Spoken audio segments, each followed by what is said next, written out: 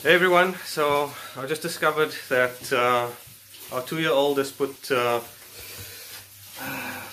some corn inside of the Instant Pot. So if I try and turn it upside down, nothing comes out. Or so as far as I can see, it looks like it's all stuck in the bottom of the pot. So We've looked on the support on the Facebook support groups, and the only thing that was said is try a vacuum cleaner, and we tried that, but to no avail. It hasn't helped. So what I'm gonna do is I'm gonna try and get this corn out. You can see there's just one screw that's over here, and let's just loosen that screw.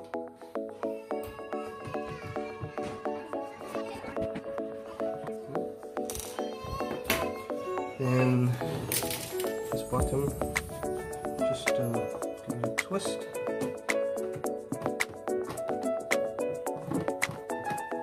And it pops out. Okay, so that reveals everything that's in here.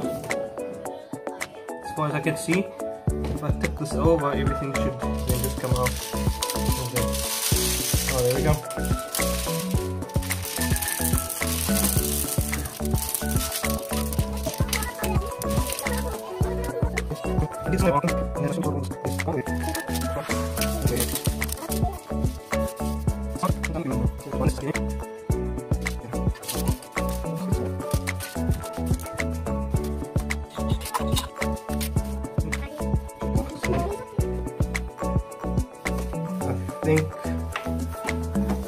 I think we've got everything out of here.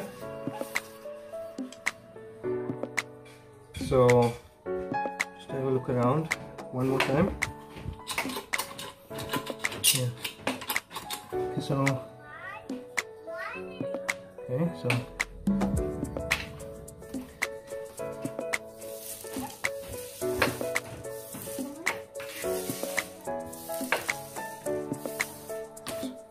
just put everything back.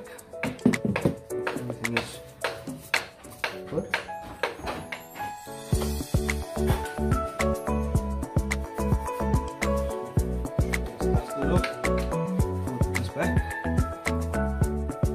Line everything up. There's the hole there. And so the screw back in.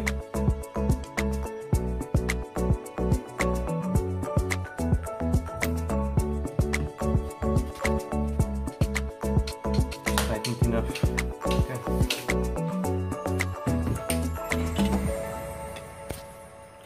So my analysis of this is, as far as I can see, what happened was the corn fell in here and